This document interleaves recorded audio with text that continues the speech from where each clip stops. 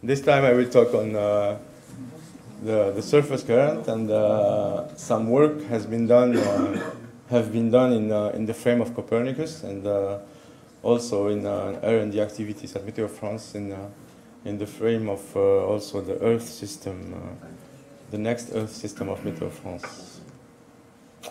Well, the outline is like this: the motivation, current in the global CMEMS wave system, which is Copernicus.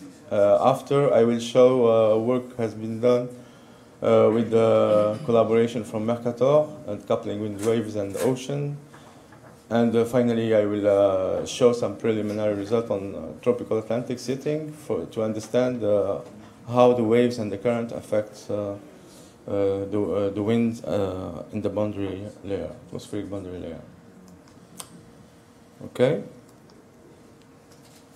Well, this is to start. So this is the relevance of using surface current in our operational wave system.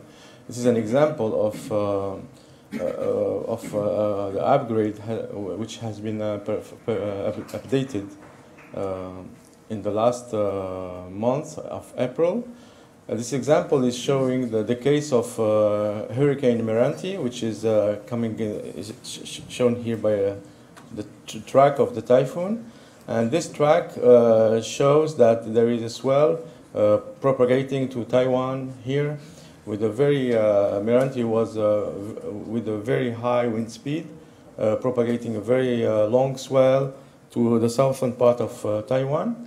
And in the southern part of Taiwan, we can see here at this point that we have a very strong current coming in the opposite direction of the waves.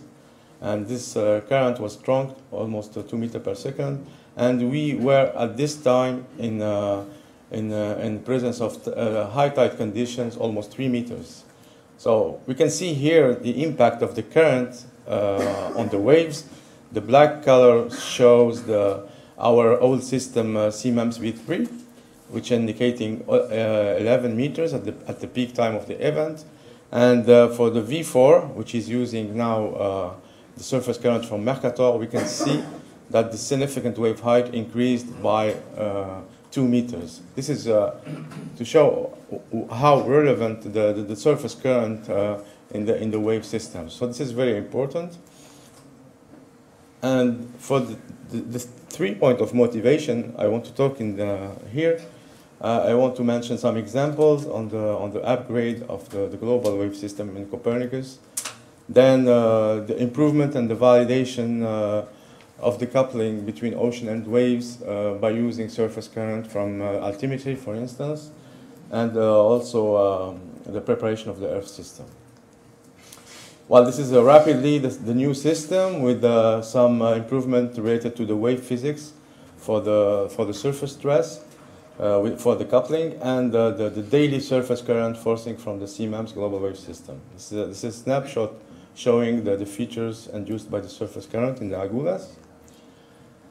This is an example of performance of the system. Here, this is the scatter index in comparison with the altimeters. This is in March 2017, and we can see here for the strong current area, we improving in blue the new system MF1 with the C4 surface current. This is the scatter index of significant wave height than the old system, and this improvement is can go to up to 10%, which is really very important in terms of wave forecasting. We did work 2 years ago with Stéphane Lochun from Mercator, and we compared how this wave system is reacting when using different sources of current. In that case, we used the free run from NEMO, which is called here Orca 25, which means quarter grid resolution, and the C3, which is the old system of the Mercator. And this is a map here, the scatter index of the wave height. This is the comparison with the altimeters during 2014. And in the middle, we have the improvement induced by the current, the free run of NEMO. And at the bottom, we have the improvement of scatter index when we use the C3 system. And we can see here in the table, this is the ocean area. The blue background color shows the performance with the free run without any assimilation of the NEMO wave ocean system. You can see here this works slightly good, and which up to 8% here for the Gulf Stream. Well, we can not see the Kurosho, but for the yellow part, we can see that when we use the C3, which is assimilating altimeters, the improvement goes until 15% here, 14% here in the Kurosho area. So we improved all the ocean current, strong current area. But the surface current has uncertainties, and we can see here the blue color here showed in the southern hemisphere, and here in the tropics shows some degradation induced by the use of the surface current. This is very important, and this is a strong motivation to address to people working on the ocean side. Coupling. So what we have done in the coupling, we coupled the NEMO ocean model from Mercator and the wave model from Météo France, and we have, following the work of Øyvind Breivik, we have the three coupling process. The momentum flux is modified by the waves by using the source term from the wave model, the Stokes Coriolis forcing, and the wave breaking inducing turbulence in the ocean mixed layer.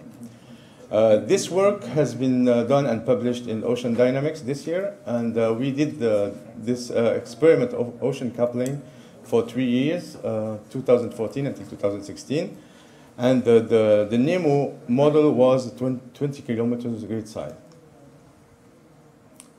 Here's an example of the average over the 3 years of here the ratio between the total stress and the stress released to the ocean. We can see here when it's close to 1, which means that there is this is an average. The white color shows that there is less than 1, then there is a strong area of wave breaking. So then, which was dissipating the wave energy. And this is the Craig and Banner and using enhanced ocean mixed layer. We can see here when it's increasing, it means that we have more mixing in the upper ocean mixed layer.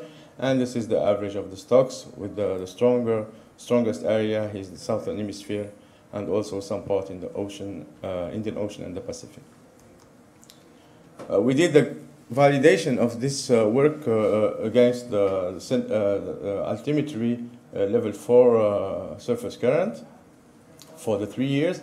And here's an example. We did this validation for all coupling activated process, and we also wanted to check what are the results when we activate only one process. Like here, the stocks only, we have less impact, and here we're just using the wave breaking and using turbulence. We can see here the color when it goes. This is an improvement scale. So when it goes to red, it means that we improve the system. When it goes to the blue, it means that we degraded the system. Here we have a very nice reddish map everywhere. We have just some point here left in the southern hemisphere as usual, and in the Pacific here, and also in the western part of the Pacific. When we use, well, this is obvious, when we use all the coupling process, we have the best improvement, and it goes until 24% in average over the 3 years. We also had the coupling for a high resolution system. This one was the EB system, which is Iberian Biscay Island. And in this case, we used the model MF1 with 10 kilometers resolution. And, sorry. And the grid size of NEMO was 1/36 degrees. we use the three coupling process, and I want to show here some results on the case of storm Petra. How is working the coupling in case of a strong storm event? And this event, Petra, it was in 5th of February 2014. We had a very intense winter season in February in 2013-2014. And you can see here that we have up to 14 meters of significant wave height near Brittany. Here is an example of difference when we use coupling and without coupling of the wind of the stress. And you can see here a strong area impacting the location of the storm. This is some results related to the impact of the coupling on the SST, sea surface temperature, and the U component. Very strong impact, and this work has been validated. I will not show all the results. And I want to show also an example here of the transect. Here we have the impact on the ocean temperature and the salinity and the two components of the velocity, the current velocity. We can see here that the impact is significant until deep in the ocean layer, more than 1 kilometer, which is really interesting. What we have done is when we did a coupling experiment, the easy way to check if the coupling is working well, so then we get the surface current from the coupling, from the MNEMO, and we get them again in the wave model and validate the wave model with altimeter's wave data, which is an easy way and a good checker for the results. This is an example here without current and with current from the coupling, and we can see for this winter season, when we're using the surface current from the coupling, we improved slightly the bias and the scatter index, which is promising for the future. Well, this is just a snapshot to show during the event how strong was the difference between the significant wave height when using the current from the coupling and without current. Here is for the significant wave height. In this area, in the channel, was very strong impact. And here is the period, second order period, with a very strong impact in the channel and also near the western coast of France. Well, the last part of my talk is related to the Atlantic, tropical Atlantic. And in this case, we started to look at, my colleague Hervé Jordani was setting atmospheric model from Météo in the frame of Pirata, and we started to check and to try to understand what are the process indicated impacting the wind in the atmospheric boundary layer in the ITECZ. So the problem is, in this case, we had in June 2010 a very strong SST anomaly, one of the strongest SST anomaly in the 15 years, last 15 years. This is the SST, and you can see here the heat here, and the cold tongue is here. And this is the upward vertical velocity, which indicate that this features is almost correlated with the SST temperature and also the precipitation given by the atmospheric model. This has really show that there is a connection between all this process, and what we wanted to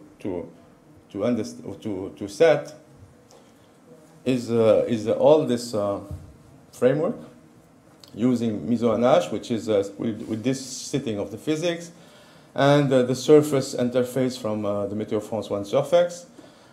At the beginning, we did just the default ocean atmosphere fluxes from ECUM, but the goal of this work is to force this atmospheric non-hydrostatic model with here SST from ERA interim and also SST from NEMO Tropical Atlantic, provided by a colleague from Lagos, Julien Joanneau. And the step after is connecting directly the model MF1 here with the stress and the model MF1 forced by the surface current modifying the stress and connecting it to the surface interface, and then to the atmospheric non-hydrostatic model. Well, after that, we can check easily. So we have the output from the atmospheric model, and we can force the model MF1 and validate with the altimeters and see if the winds are improved or not. This is the beginning to show that the system is set and works quite correctly. We did an experiment here with forcing. We analyzed the IFS, and here the wind coming from this system with the SST from Nemo Ocean model. We can see here that the scatter index from this setting on the left side works correctly with the 12% of error, and with 8 centimeters comparing to altimeters of bias. So here with the IFS analyzed, we had, of course, a better scatter index because the IFS analyzed system is using a 4D VAR assimilation system, which is obvious. Then we will get a better scatter index. But we can see here the bias of this analyzed IFS is 2 times greater than the one given by the wind from the forced from meso and Nash forced by SST from ocean model. Well, this is a very good point for the next step. And here is the next step. So this is we try to check here the wave regime in this area. The swell when it's red, so then we're close to 1, and when it's less than 0.9 or 0.5, it's more shorter waves. Here is the impact of induced by using surface current from Mercator, or also we try to use also the surface current from altimeters. And here is what we want to inject to the meso and Nash atmospheric model, which is the difference when we use the current and without current of on the stress. So next step, we will see if we improve the wind in the system or not. Finally, well, this is the conclusions, and I think I get over my time. I want just to mention that yes, we need surface current from space. So then this is very important to validate our coupling systems, and also to force the wave model and improve the wind field at the atmospheric boundary layer. Thank you very much.